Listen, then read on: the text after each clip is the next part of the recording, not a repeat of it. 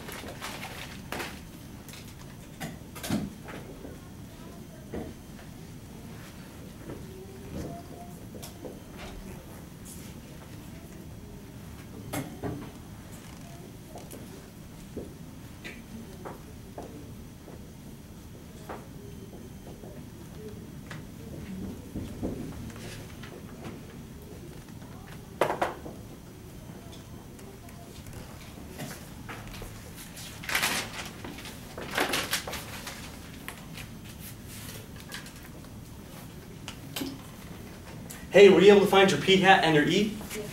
I hope so. P hat should be right in the middle of this number. So to find the thing right in the middle of this, you average them. So in our case, you're going to take 0.81 plus 0.58. You're going to figure that out, then divide by 2, which means that your p hat, or your point estimate, is how much? Like that?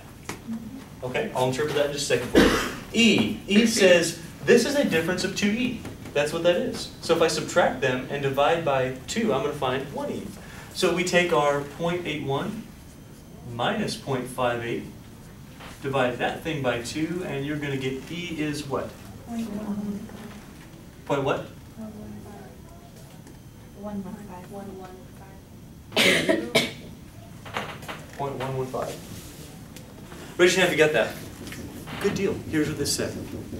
This says that if this is my confidence interval that someone figured out, they started with a sample proportion of how much?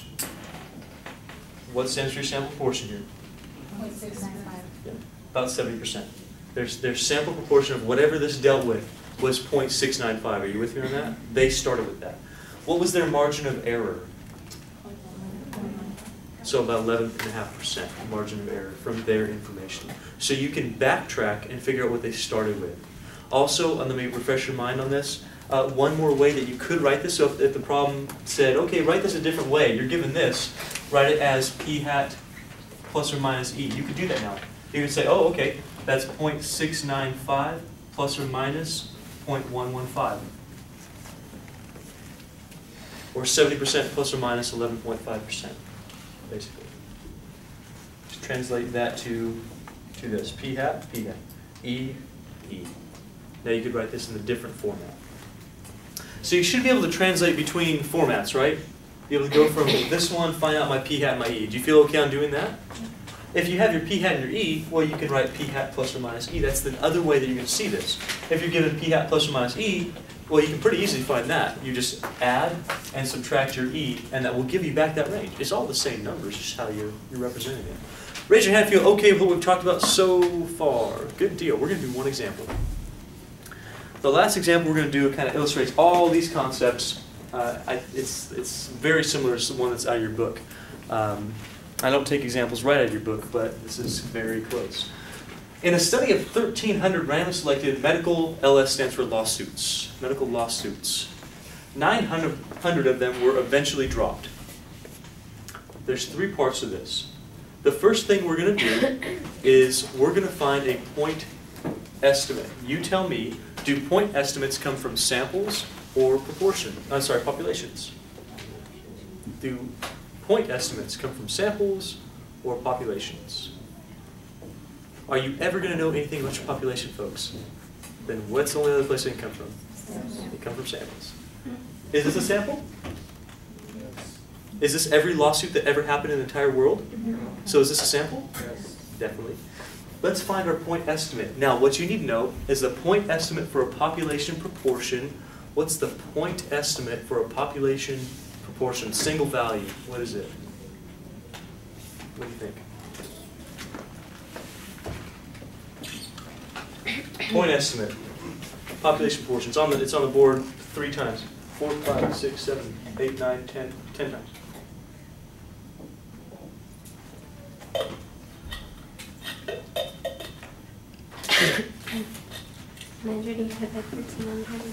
What now? 900 divided by 13. Sure, but what letter do we use to represent it? Yeah. Ah, very good. The point estimate that you use to represent population proportion is p hat. That should not be a surprise. That's how I defined it last week. So p hat is a point estimate, folks. Point estimates come from samples. We have a sample here that's used to represent population proportion. Now, what I talked about is that we typically don't just leave it as a point estimate because we don't know how good it is. It's no range. So how can you figure out p hat here for this case? Can you do it? Can you do it?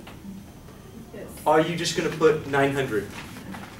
No, we can't just put 900 because we know p hat is a proportion, first of all. Are proportions ever going to be over 1? No. Now, proportion, the sample proportion of success, which is our p hat, was the number of successes you had over the total number of trials. Do you remember that?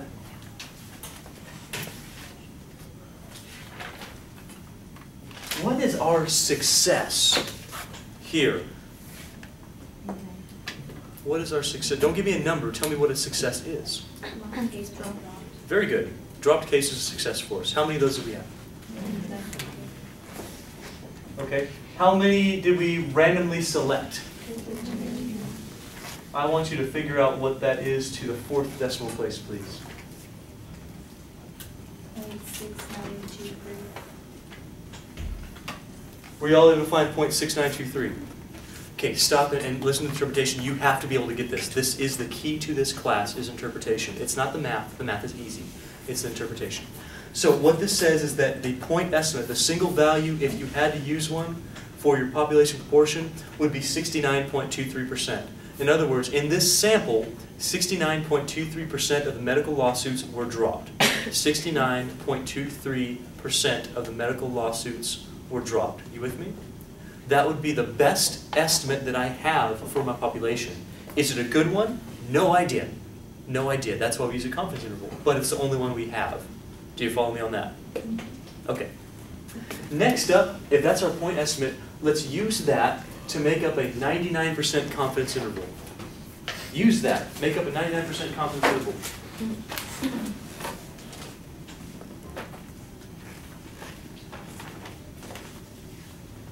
I think I gave you some steps for that earlier, actually. First thing you would need to do is find your P, your Q, and your N. Your P hat, your Q hat, and your N. What's your P hat here, folks? Hey, yeah, you just found it. 0.6923. What's your Q hat? How would you find your Q hat? So 0.3077? What was it? Was that right?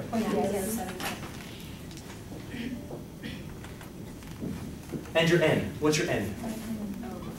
Your N. The sample size that you took. N stands for sample size, true? What is it?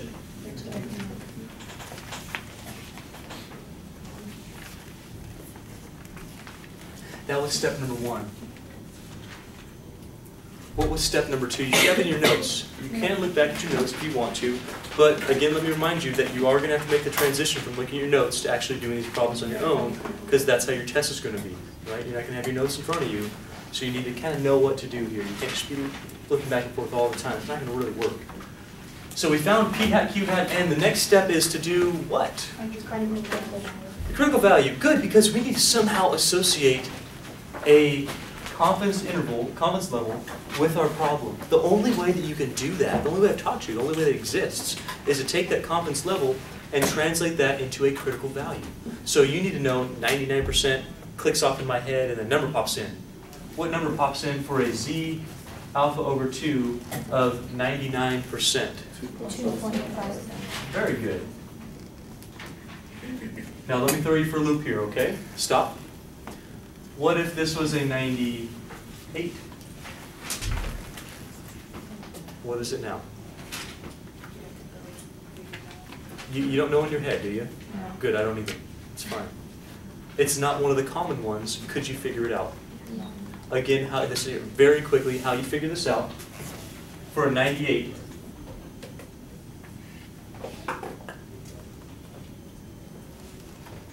.01 would go here, .01 would go there. Do you see that? You look up .01 in your table, it's going to give you a negative z-score, and then you take the positive of that. Okay, so it's going to give you that z-score. So this, I don't know what the z-score is, but for .01, it's going to give you something. That would be your critical value, only the absolute value of that, so the positive version of that. You with me on that? That's where this came from in the first place. That's how I showed you that. Okay, so back to our actual thing, 99%.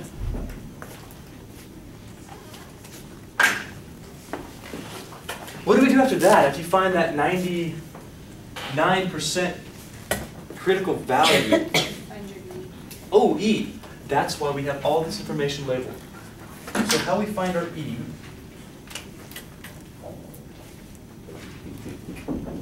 is we took the z alpha over 2 square root p hat q hat over n.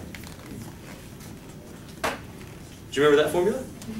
Plug it in, see what you get.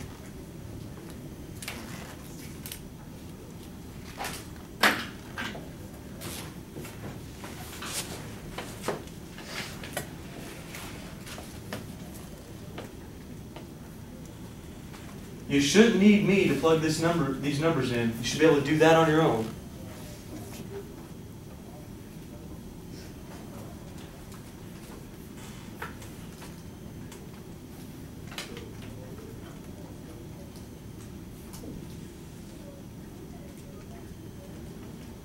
So basically, we're just substituting some values in. The z is 2.575. P hat was 0.6923. Q hat was 0.3077. All over our 1300, which is our n. I think I gave you a way to do this last time without doing any rounding at all, right? I told you multiply these first, then you divide, then you take your square root of the answer if you have to, and then you multiply by 2.575, and you get some e. It should be a decimal point. It should not be a whole number. Should it? It's a proportion after all. Did you find your e? In our case, what is our e, please? 0.03296. Round it to the 4th decimal place for me.